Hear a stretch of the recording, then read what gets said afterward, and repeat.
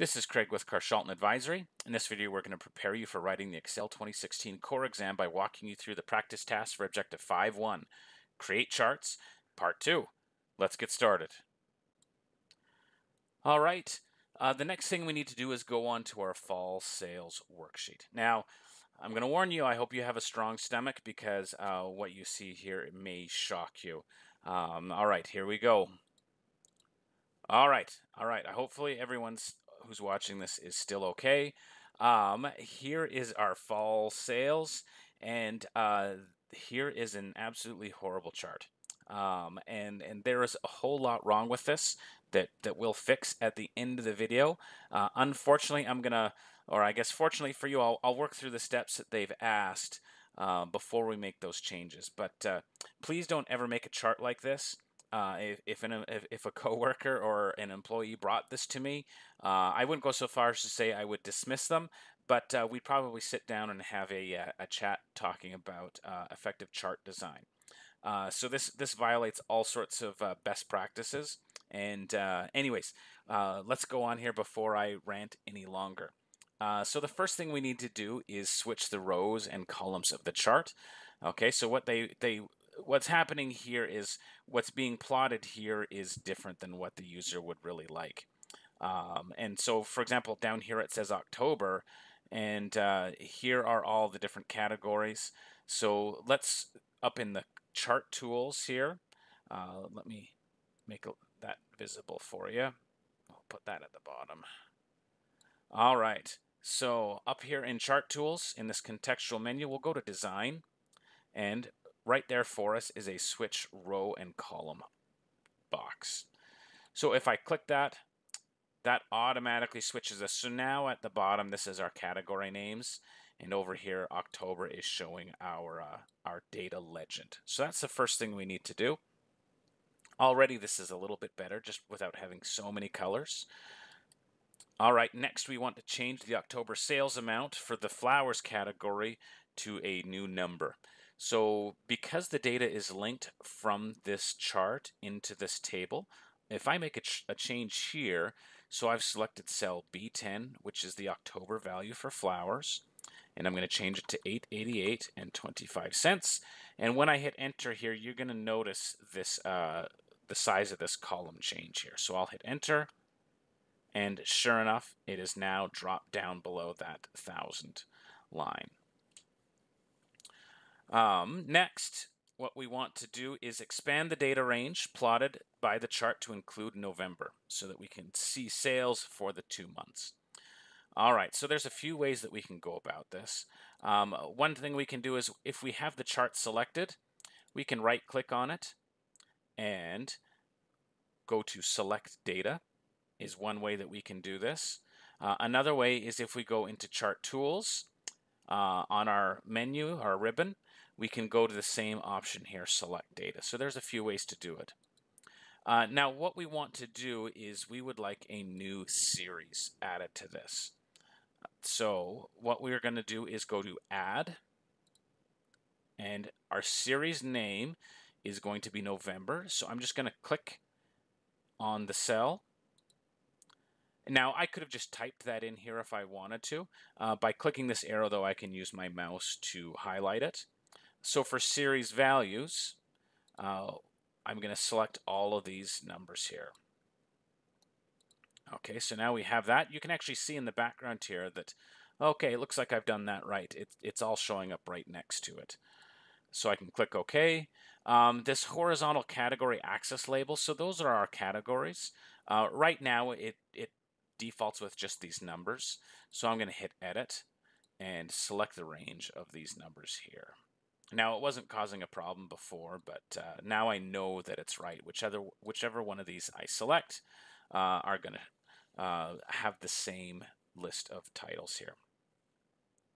So once I click that, I now have this chart which is showing me 2 months instead of 1 in this absolutely horrible format. But I believe that's what the example file shows you. We've worked through the 3 steps. Now, if you'd be so interested, I'll work through and I'll turn this from a horrible chart into at least a, if I flatter myself, a semi-decent one. So the first thing I'm going to do is change the chart type. So this is a 3D uh, column chart, and any option that says 3D in Excel's charts, don't choose it. It is the simplest thing I'm going to give you. So let's go up here in Chart Tools, and we're going to go to Change Chart Type. And once I've selected that, I get this new dialog box, which shows all these different options. And instead of a 3D clustered column, I'm going to just go to a normal clustered column. In my opinion, just by doing that, we've already improved this chart a material amount right from the get-go. The next thing I'm going to do is I'm going to work on this number axis. You know I don't like the decimal points, so I'll double click that, select my number option, and go to 0 on the decimal places. So now those are gone. I'm going to go even farther though. So in my display units, I'm going to go to hundreds. Okay, and then I'm actually going to uncheck this display units label on the chart. So and when I do that, this hundreds is going to disappear. All right, so that's gone now too. We'll close that. We'll see how it looks. All right, so again, we're getting better. There's much less wasted space here on the side than there was before. However, over on this side, there's a fair amount of space that in my opinion isn't being used effectively. So I'm going to take this legend and I'm just going to drag it into the chart area. Now I'm not going to leave it there all the time. After I've done that, I'm now going to expand my chart area, maybe not quite that far. And I'm going to make a little room at the top for a title, and we'll adjust this. Now, one other thing, at least for me personally, we don't need these many grid lines. I've seen some authors who say, hey, you don't need any of them at all, and I'm not maybe quite that draconian about them, but in my opinion, I would only use no more than 3. And the other thing as I do is I usually get rid of the one on top. And I'll show you how we can do this here by manipulating our axis. So in order to do that, I need to divide it into 4. And with 25, that's not a real simple thing to do. You get a few awkward numbers. So what we can do is after I've double clicked that, I can tell Excel how big I want this, how tall I want this legend. So I want it to start at 0 still. Okay, but my maximum I want to change to 2400. Okay. The next thing I'm going to do is I'm going to change my units to 600. And by doing that, there's going to be fewer in the worksheet. So now we've gone from several lines to just 3 of them. Next, what I would do is I would actually, I don't want to have one at the top. I just like having some free space up there. And so I force Excel to do that by, instead of having 2400 up there, I go to 2399. And once I've done that, that line drops off the top. But otherwise, it hasn't changed my chart at all for me. All right, so now looking at this is a little bit simpler. We have fewer columns. What I really need to know here is, in my opinion, is the relative height of them. I don't think anyone is going to get out a ruler and move it across to the legend and try and figure out what the sales numbers were. So this way they can say, okay, well, here's 1,800 a month, and oh wow, there's only a few categories that are bigger than that. That's really what I want to draw attention to. Now this lovely green color, what we can do is go to, by double clicking on that area, we can go to fill and we can go to no fill. Now, I don't necessarily want no fill and show all the grid lines. So I'll select solid fill and then change my color to white. All right, so now that that's done, now there's this lovely green border. So let's go to no line for the border. I'm also going to do the same thing for this axis. I'm going to put no line for that axis. All right, so now, again, we've cleaned this chart up quite significantly. Let's add a title here.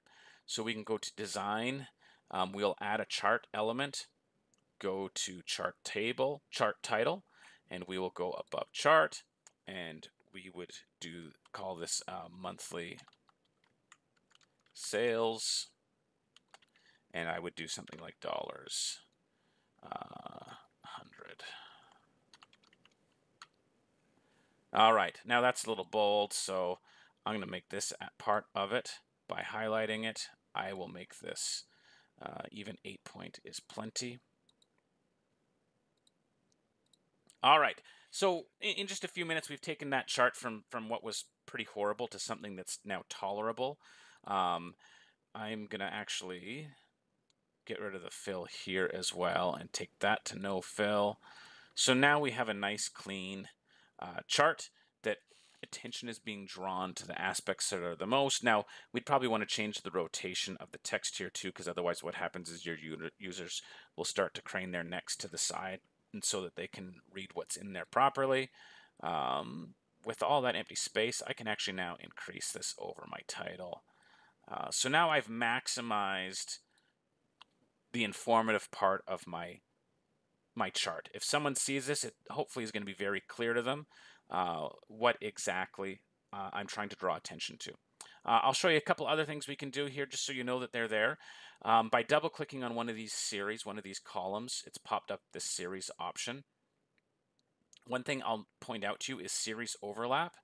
So right now, these two series are exactly next to each other. There's no overlap. By going to a higher number here, they're going to become more and more overlapped. So if I go all the way to 100%, these are now perfectly overlapped. And I show you that because if you get creative, there's actually a few tricks that you can do to make some interesting charts later on by playing with these overlaps. We can also separate them out. So now they're spaced exactly one column width apart from each other. In this case, because I'm trying to compare months, I probably wouldn't do that.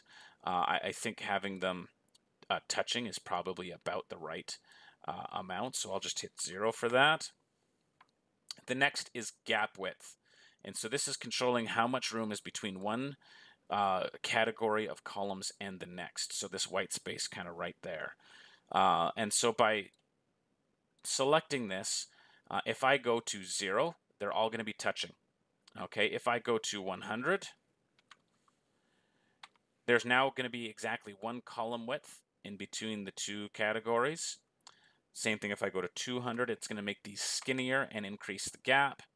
And so depending on, again, how you want to communicate the information, you may find some of those settings are more valuable to you and can help make your charts more impactful.